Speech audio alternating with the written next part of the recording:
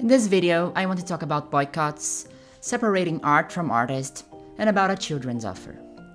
An author who wrote beloved novels for young people about adventures in a world of magic, witches, and mystical creatures. Very often, it was said that their books brought the joy of reading to children. The adaptation of this series was a huge success when I was growing up in the early 2000s, and I was completely obsessed with it. I would watch it almost every day. My 7th birthday party was a theme party and all my friends were dressed up as characters from this series. However, when I grew up, I learned this author had extremely bigoted political views and was an active agent of hate towards marginalized groups.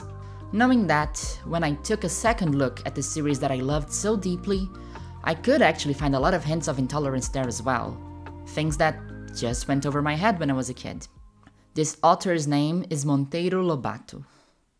His series of books, Sítio do Pica-Pau Amarelo, which I will here roughly translate as The Yellow Woodpecker Ranch, has been an uncontested classic of Brazilian children's literature for the past 100 years, give or take.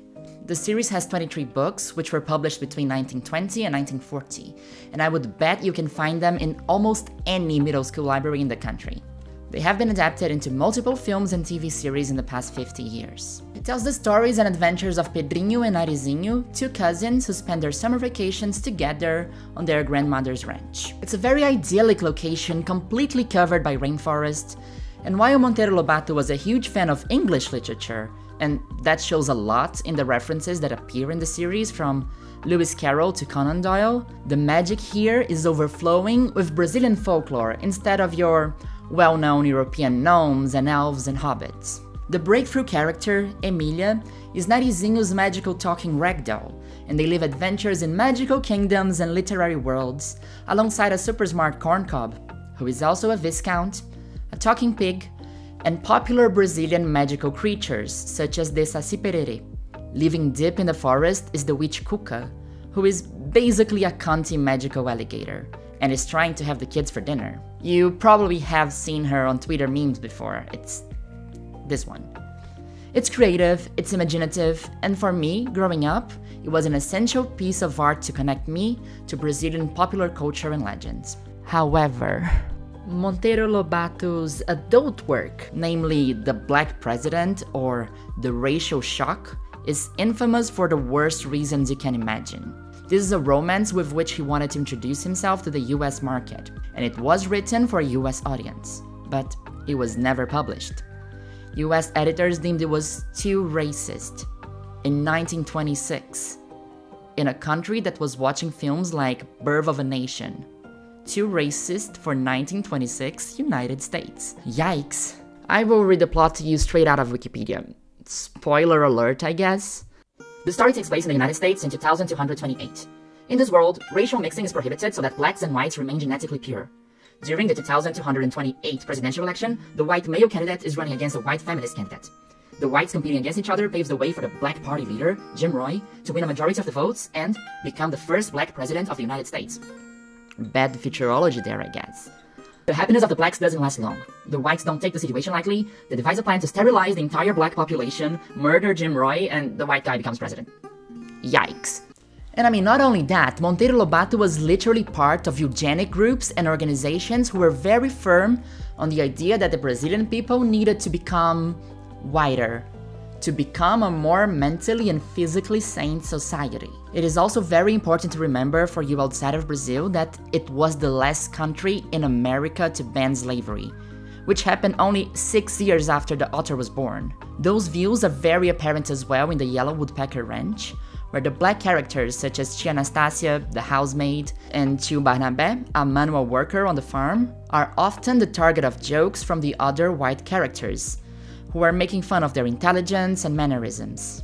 One of the characters says this about Tia Anastasia when presenting her to a court of magical princesses. I also introduce Princess Anastasia. Don't worry about her being black. She's only black on the outside, and not from birth. It was a fairy who one day blackened her, condemning her to stay like this until she found a certain ring in the belly of a certain fish. Then, the spell will break and she will become a beautiful blonde princess. Okay, I think you got it. This could be an entire video in itself, and I will recommend a few in the description, but I know this is not really the reason why you clicked to watch this one. I'm only saying all of this for you, viewer, to imagine a scenario. I'm going to assume that you believe racism is wrong and abhorrent and we need to destroy it. But that also, like me, you grew up loving the Yellow Woodpecker series. Also, imagine that Monteiro Lobato is alive and very, very wealthy today, actively attacking black people on Twitter and making huge donations to lawmakers that promote race apartheid. Would you feel comfortable spending $60 on a AAA Yellow Woodpecker game?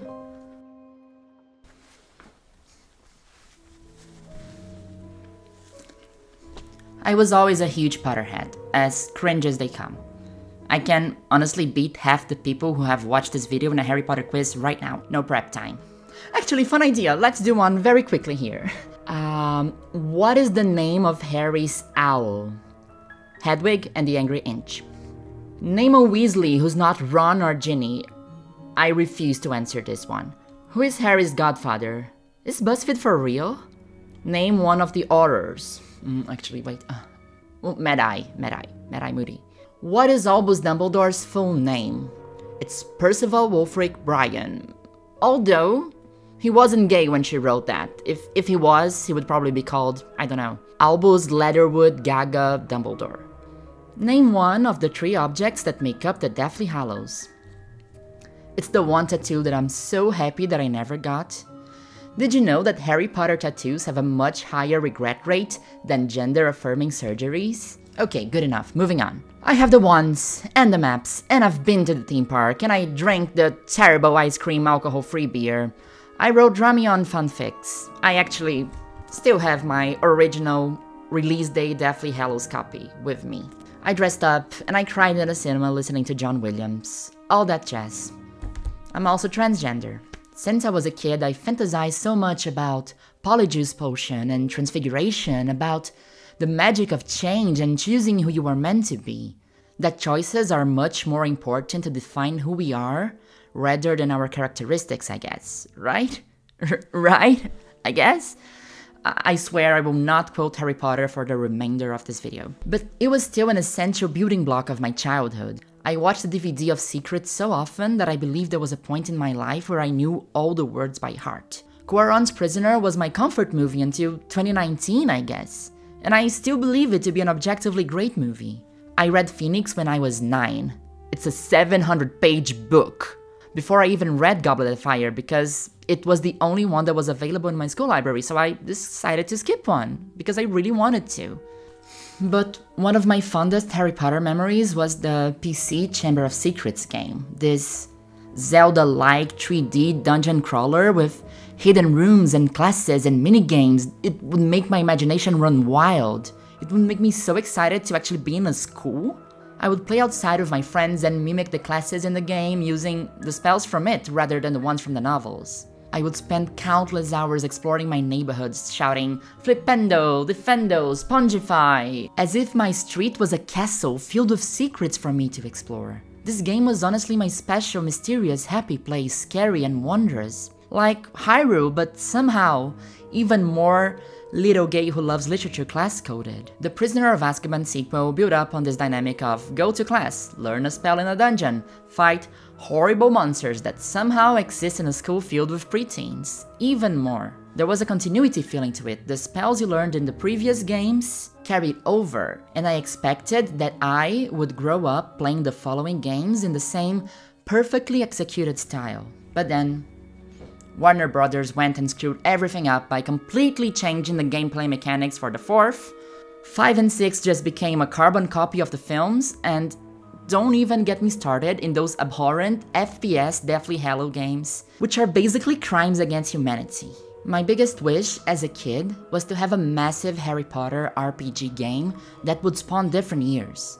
Explore a huge school completely flooded with mysteries and things to uncover. See yourself as part of that world. Feel magic. And when Hogwarts Legacy was announced, it felt like it was tailor-made for me. It was promising everything my inner child had always wished to live and relive in a magical school game. I was obviously the exact kind of person that the developers wanted to reach with this one. There was only one problem. JK Rowling made sure that I never felt welcomed in her world ever again.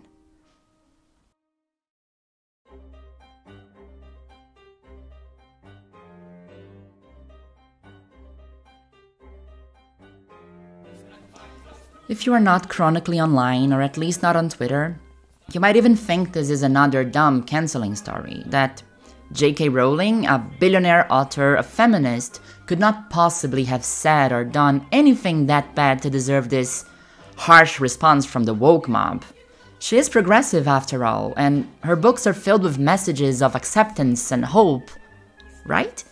There are literally a million videos on YouTube dissecting what JK Rowling had said about trans people, and I don't want to add another one to the bunch. If you want to hear what other trans people were saying about it, I highly recommend the Matt Bernstein podcast with ContraPoints and the new Jamie Dodger video, both here on YouTube, the link's in the description.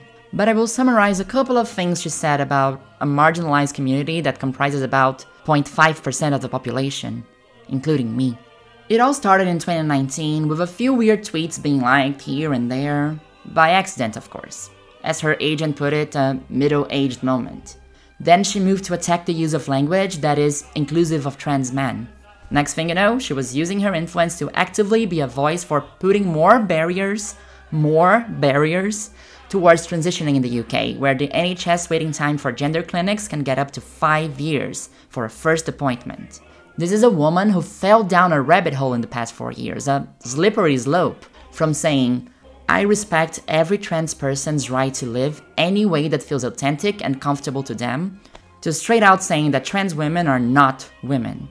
So much so that she donated £70,000 of her fortune to support a bill so that people like me would be excluded from the legal definition of woman in Scotland. Her latest endeavor has been to say that it was a fever dream to say that the regime of the German Chancellor of 1933 burned books about transgender healthcare, and have even been called Holocaust revisionism by some. And I need to reaffirm it. Trans and queer people were persecuted by National Socialism. This is recognized by the German government, and there are even monuments in Berlin in remembrance of the persecution of LGBT people, just across the street from the one dedicated to the Shoah. The first of the famous book burnings targeted the library of the German Institute of Sexology, pioneering research about gender and sexuality. Because, you know, Weimar Republic Germany was actually a quite fruity place to live in the 1920s. If JK were to speak to me, she would refuse to call me a woman or even a trans woman. She would make sure to refer to me as a trans-identifying male, which is language that is carefully designed to be used as a weapon, with the intent of causing shame, causing pain. And I swear to God, this is not an exaggeration. If you open JK Rowling's Twitter feed today, you will find no Harry Potter references at all. No fan interactions, nothing mildly fun, it's just hate. Actually, while writing the script, I came across this tweet from Matt Bernstein, which is the perfect example of what I just said. She has been fighting on Twitter with a random guy with 700 followers named Rajan for 2 weeks in a row. You know what I mean? In the past few years, people have also looked back into the politics of Harry Potter. I will not discuss this in a lot of detail, but the biggest criticism is how neoliberal its worldview is. These green text here is actually a great summary of it, in my opinion. JK's worldviews really leak when we realize Harry is not really the antithesis to Voldemort that he is sold as, but is actually more of a centrist who defeats wizard fascism just to preserve the status quo of a society that is already very ethnocentrist. Only wizards have civil rights in the wizarding world. Magical creatures finish the series with no right to do magic or to bear wands like Hagrid. Creatures that are basically humans, such as giants, centaurs, and goblins, are second-class citizens. Our hero defeats evil and basically becomes a wizard cop to enforce and defend the police state of this wizard ethno-state. The only difference between Harry and Voldemort is that Harry thinks that muggles and muggleborns deserve to not be murdered, actually. But Harry is happy to enforce that anyone who is not a wizard in his wizarding world should not have a voice in government or even be forced into slavery. They are happy to be slaves, that makes it fine, right? Overanalyzing a children's book? Obviously. But it is definitely interesting to try and understand a little bit more about JK's politics and worldviews.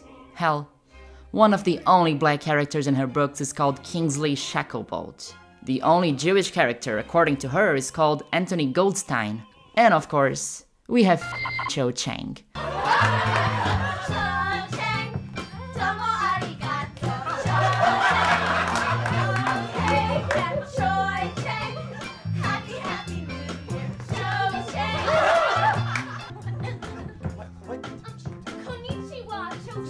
It is good to meet you. I am Ginny Weasley.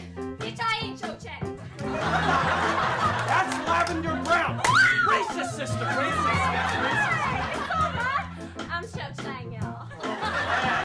And yes, Hogwarts Legacy. The main enemies in this game are the goblins, which, as quite a few Jewish people have extensively pointed out, are eerily similar to an anti-Semitic caricature. And they have a secret plot, almost like a secret cabal in the shadows, wanting to attack the wizarding world, which forbids them to do magic. And your goal as a player is to crush their rebellion and put them back in their place of subjugation.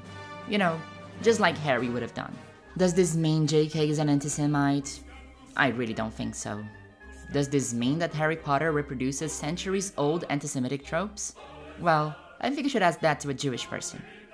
But then again, this is what happens sometimes when you look too hard at a children's book, I guess. It was never supposed to be taken this seriously. It is, at its core, a story about friendship, hope, and belonging. And as I said, maybe if Hogwarts Legacy came out in 2018, I would even be able to connect to it differently and enjoy the game for the hard work the developers have put into it. After all, it was still a game that I felt was made specifically for me, and that my 10-year-old self had been waiting for 15 years. But there was for sure a lot of discourse around it when it came out. Can you say that you support trans rights if you buy this game? If you stream it online? A lot of people who consider themselves trans allies still wanted to play it because Harry Potter has been such an important part of their lives. How do you balance both your love for the series and your concern for trans people's safety? Should we separate art from artist? Should we pretend that Emma Watson wrote the books and then it's suddenly fine? Should you boycott Harry Potter? Honestly, I think you should play what you want to play, really.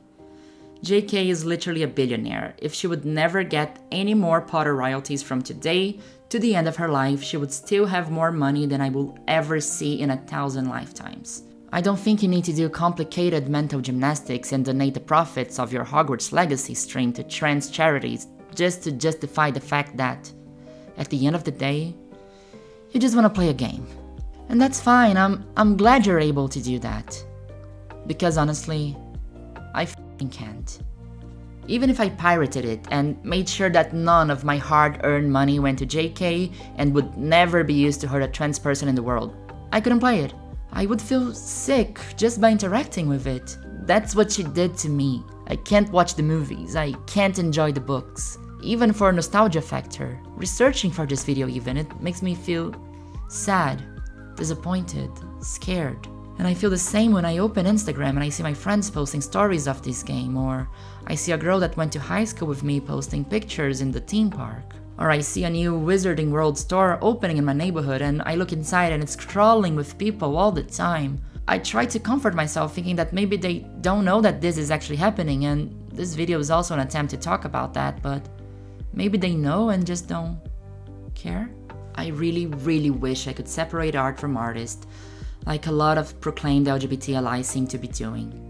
But for me, every time I see that castle, it brings me immediately to every single time a stranger online has told me I'm a freak, that I shouldn't exist, that my right to be who I am should be taken away. And this is not a call to cancel these people. As I said, honestly, play what you want to play. I'm just surprised that people who supposedly care about trans people, who supposedly care about me, are able to have fun when playing a game like this, to fully turn off their brains when watching a movie, and get somehow hyped about a reboot series. Because when I try to watch my favorite childhood film, I can't think about how much I enjoyed being a kid, playing with my friends, shouting spells across the neighborhood. All I can think about is how much JK Rowling genuinely hates me, and is currently doing everything in her power so that I can't be the person that I fought so hard to become. Are we alone? Well, Daniel, Emma, Rupert, and most of the cast have stood up for trans rights, and I'm honestly so grateful for that. I think that keeps some of the joys and the memories that I have, and this weird parasocial relationship I have kept with them for the past 20 years. I'm always happy to see Daniel in his weird A24 stuff, and Emma in Perks of Being a Wallflower created one of the most important movies of my life. I'm really happy to see them standing up for us. And to Potterheads and Harry Potter content creators, I know people online will tell you to just read another book, and while I agree a little bit, there are many other incredible series out there waiting for you to discover them. I know it can be difficult, mostly if you have been part of this fandom for decades or if you make your living out of it. But you can take baby steps, I guess. From the bottom of my heart, if this video spoke to you but you really need to watch or discuss something Potter, you don't even need JK for that. Go to fun content, react to fanfics, watch a Harry Potter musical. Darren Criss and Star Kids are totally awesome in that. And it is definitely the best Harry Potter play that has ever existed in this timeline. I'm not usually of the stance that we need to grow out of the things we liked when we were younger. I still love a lot of them, from cartoons to games to David Tennant traveling through time. But sometimes, choosing to let go of things we love because we know it's hurting other people is the right thing to do. It demands courage, of course. And I'm not a Gryffindor, but I'm a Aries. And a trans woman. I faced a lot of scary things, and I am, for sure, brave enough to say goodbye to the Yellow Woodpecker Ranch. And to Hogwarts. There are lots of other places where I can go and be happily welcomed home.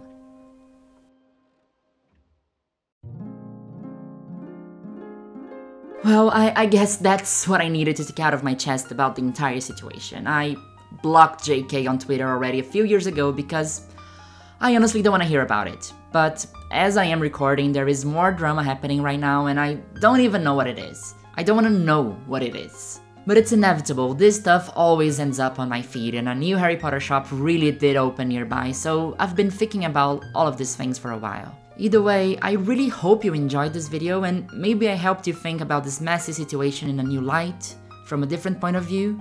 As you can see, by the time I'm recording this video I have about 100 subscribers, so I'm really doing it from the heart. That's why your engagement here is super important for me to reach more people and try and find more time on my weekends to keep this channel going, cause I do have a day job. Leave a comment, they do make me really happy and I try to reply to most of them. Like, share with your friends, that's really super important for this little channel to exist in this crazy algorithm. This is my second super mellow video in a row and I promise, next week I'll try something more fun. But please suggest, because I don't know what.